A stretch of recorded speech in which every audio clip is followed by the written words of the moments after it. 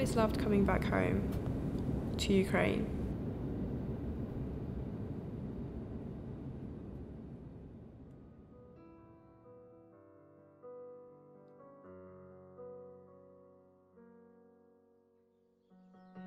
It is a country where you would never feel like a stranger.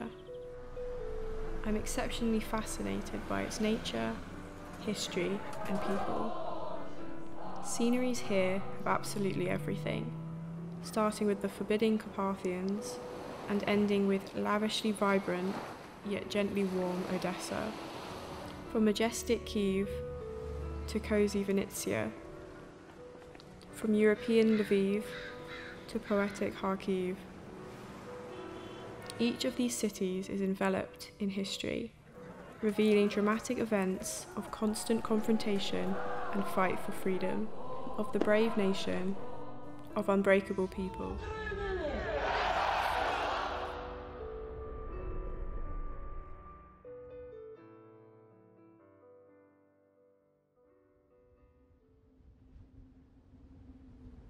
I had always thought that ordinary days are all too similar, as they are continually mixing with each other, creating one huge mass of commonness. Things like strolling with friends, having breakfast with relatives, listening to the loud beeping of hectic cars on the streets, conversing for the sake of conversation with mates,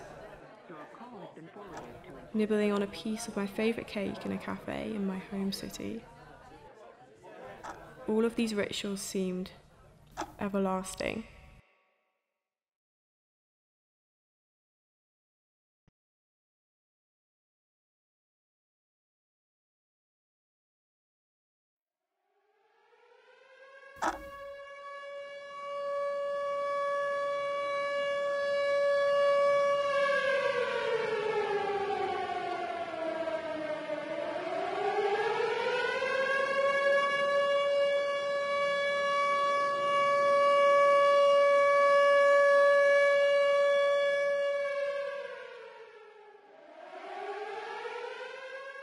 The previous day ended differently for everyone. The following morning started the same way for every person.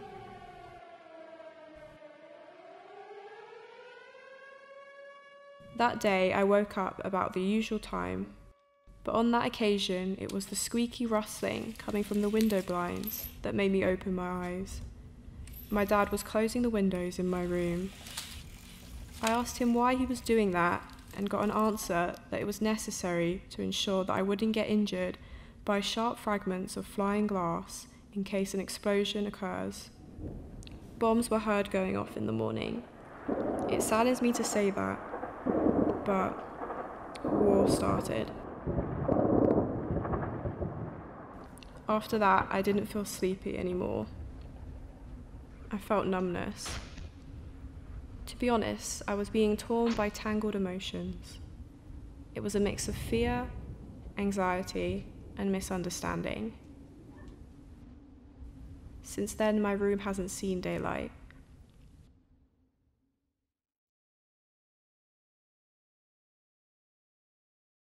Постійно боролися дві особистості. Я одночасно була мамою 3 дітей і заступником директора школи, яка мала виконувати свої обов'язки. Пізніше я поїхала до школи, і там були мої колеги. У всіх теж в очах читалася розгубленість, ніхто не знав, що робити далі. Ми вирішили відправляти всіх учнів додому, хто прийде до школи, дзвонити батькам, щоб вони сьогодні дітей до школи не вели. В цей ранок прийшло декілька дітей, і ми стали їх відправляти додому, дзвонити батькам, щоб їх забрали. І мені пам'ятається один дзвінок, коли я подзвонила татові 2 дівчаток і попросила його прийти забрати додому. Він мені сказав, що він не може цього зробити, оскільки його викликали терміново в військкомат. І він зараз вже пішов і не може прийти.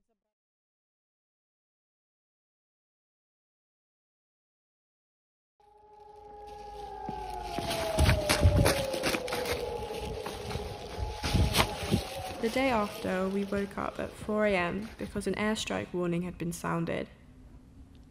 I must say that exactly at that moment, I got a realization of the whole horror of the situation, because we had to quickly pack the bare essentials and go down to the basement.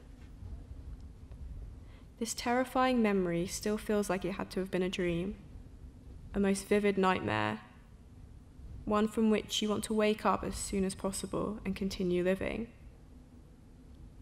I didn't sleep the whole night, anxiously checking the news every 5 minutes.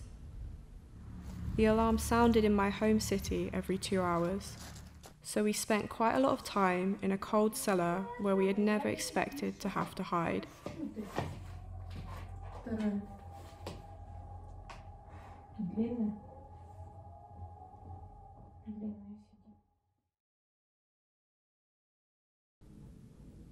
Sitting underground, I knew that at that same moment, all over the country, fierce battles were raging, with rockets and bombs hitting Ukrainian cities and blood being shed every second.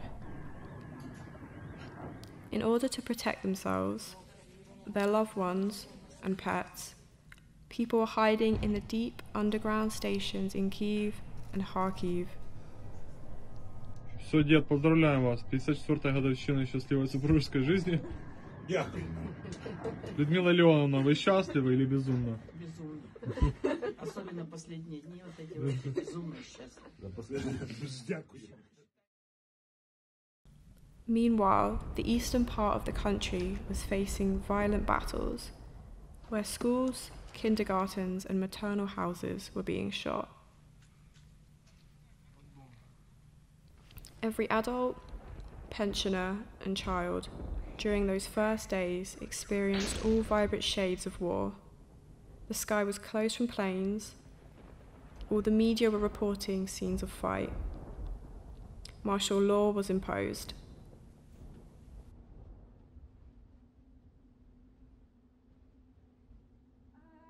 Я була сама вдома.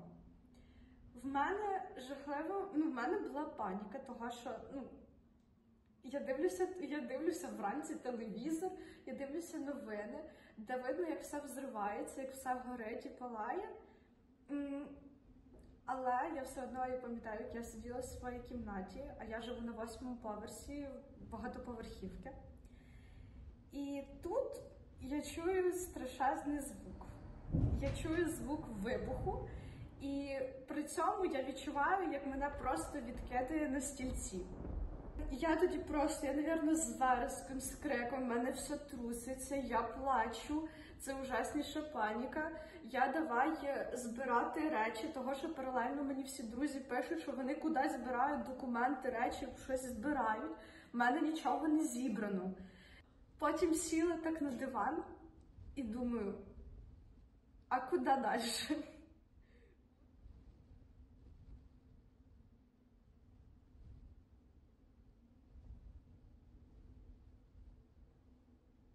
А что в стране, знаешь? Война. Война? А что такое война? Это убивать людей. А кто кого убивает? Если кто-то злой, если добрый кто-то, то не убивают, а если кто злой, то убивают.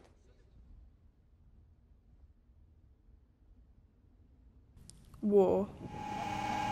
What a horrendous word. There is no naivety, nor romanticism left. Our country seems to be bound to plunge into the oblivion of warfare, needing numerous years, finances, and efforts to flourish again. Our souls are involuntarily crystallized by the coldness and hate towards the enemy.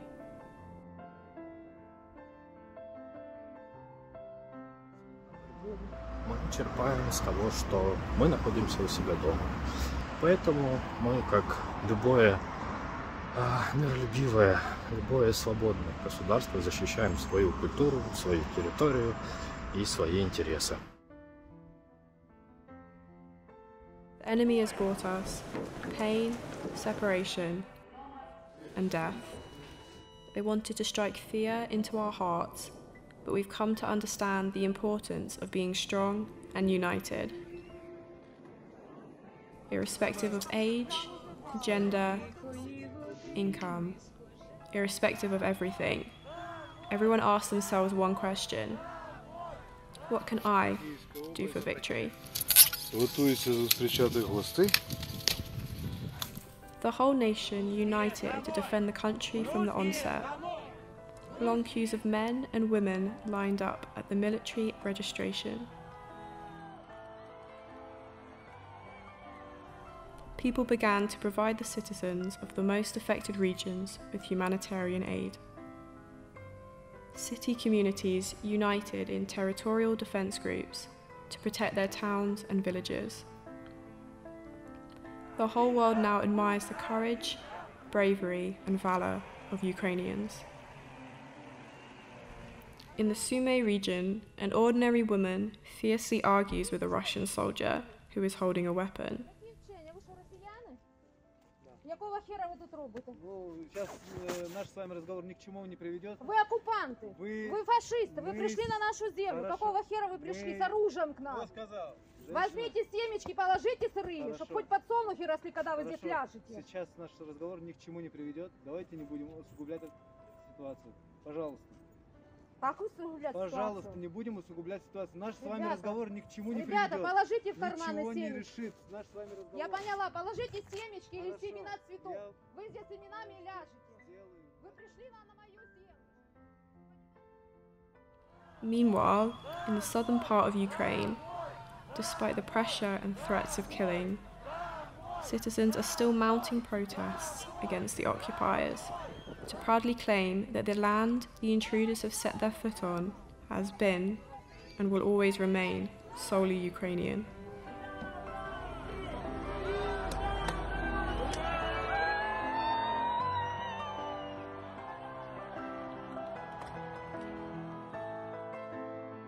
Resisting, people are stopping tanks with their bare hands, not giving way to the enemy,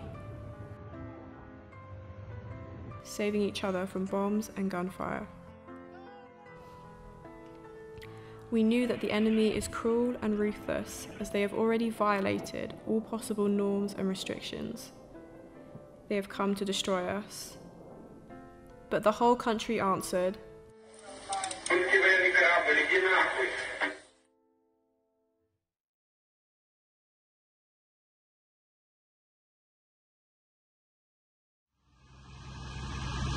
Вы были дома, да, в этот момент? Да, я была дома. И куда-то вас отбросило взрывной волной?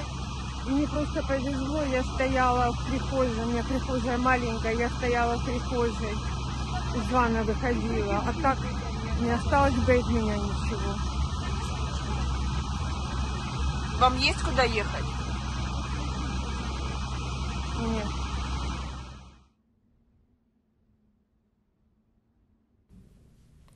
it is impossible to imagine what kind of cruel acts civilian people in the occupied territories have been suffering from.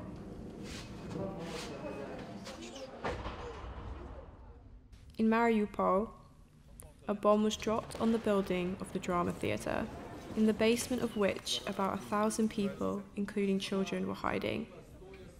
Even despite the huge text on the ground which said "children," and as a result, about a third of people died. Я не поняла, что произошло. То есть в какой-то момент я просто слышу свист, меня хватает вот тут за шкирку мужчина, стоящий рядом, наклоняет, прижимает к стене и накрывает собой, и на нас сыпятся осколки, сыпятся кирпичи, вот эти куски стены.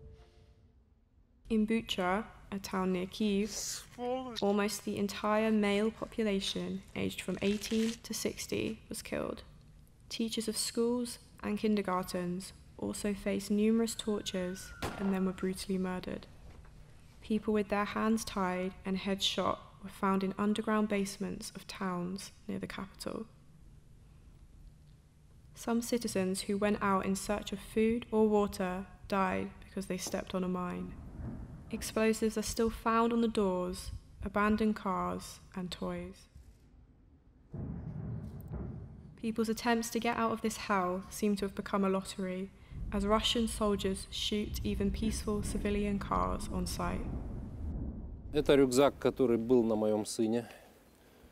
Его посекло минами, были осколки. сын был в осколках с ног до головы. Это рюкзак, который был на моей дочери. То есть здесь четко видны следы крови. Она получила осколочное ранение в висок. Старший сын Никита, 18 лет. Он учился на 2-м курсе на программиста в университете Шевченко. Дочь Алиса, 9 лет. Алиса, загадывай желание. С днем рождения тебя! В 10 вечера мне удалось дозвониться. Мы не то что прощались, но я попросил прощения за то, что я не с ними. За то, что так получилось, что я не смог их прикрыть, защитить. Но она не теряла оптимизм, сказала: мы прорвемся, не переживай, все будет хорошо. Это были последние слова.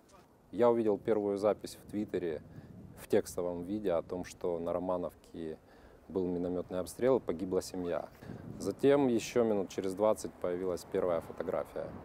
То есть первая фотография, вот эти вещи, разбросанные на земле, тела моих детей. Ну и затем появилось первое видео с места событий, где уже было четко видно падение мины, смерть семьи и как бы этот страшный крик собаки.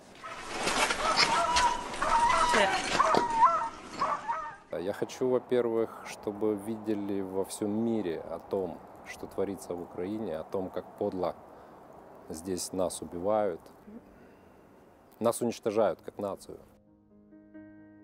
In the 21st century, there's a real genocide, just because of the fact that Ukrainians want to live on their land, speak their language, have an independent future. This war has forced everyone to become very careful and cautious. It has forced some to grow up and has given them the strength to carry on no matter what life might throw at them in the time to come. Nonetheless, still others have given way to despair. Since the invasion, it has become apparent that war is now part of your existence. It is when days last for weeks and nights seem like years, which makes you unable to fall asleep due to fear. It's when taking a shower, you're afraid to not hear warning about new explosions. It's when you can no longer differentiate between the sound of a real and a phantom noise in your head. Or is when you look at your exhausted, panicking parents and realize that no one deserves what they are going through right now. It's when you start appreciating every teeny second and when you prefer the safety of your friends and relatives over your own.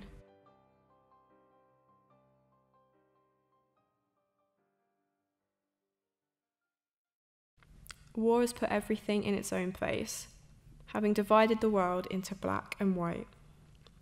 Breakfasts with relatives have turned into long discussions of the latest news from war zones. The beeping of cars have been replaced by the eerie sounds of sirens, to which, unfortunately, you begin to get used to. Carefree chatting looks to be no longer existent, as these days you more often find yourself in a situation where you are desperately trying to find the right words of support for a person who has lost everything. The word peace has acquired a more unique and special meaning. Everyone now just has one dream. Найшвидшу перемогу. Україна победит. Що війна закінчилась. В когось надія,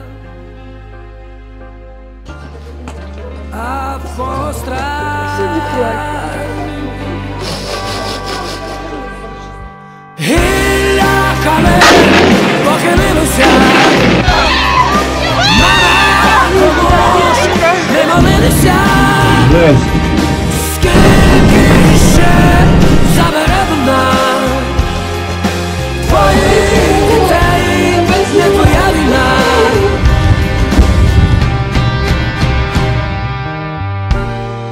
Стали батьками. Зачем шкодуєте найбільше? Що залишилося вдома? Доньки й сини. Все життя. Все кольорові. Бачу сни. цілували руки брехні за тихі ночі віддали дні. Гілля кале похилилося, мама кому ж не молилися, скільки ще заберемо нам твоїх дітей, не твоя війна. I didn't want to change my country to live my country because we have a happy family, happy life. Now our family is separated.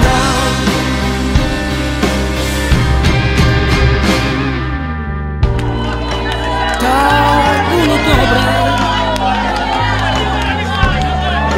там і колись, там, де без поту. Ми молода країна з тисячолітньою історією. Ми будуємо свій дім на землі, де жили і будували наші предки. Я вдячний усім, хто 24 лютого вирішив бути з Україною. Обов'язково переможе. Слава Україні!